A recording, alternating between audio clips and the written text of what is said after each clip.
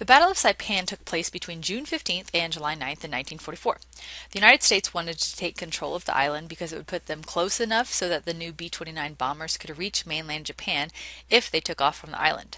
It was a terrible battle, mostly remembered for the insistence of the Japanese to fight at all costs, even after realizing that defeat was inevitable and they weren't going to get any help because they had already suffered so many losses just off the coast in the Battle of the Philippine Sea.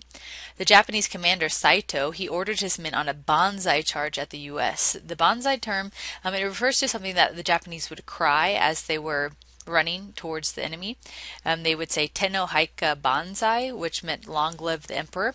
And so the Allied forces used this to refer to the human attacks mounted by infantry units where they would just come at the U.S. troops or the Allied troops for essentially in hand-on-hand combat.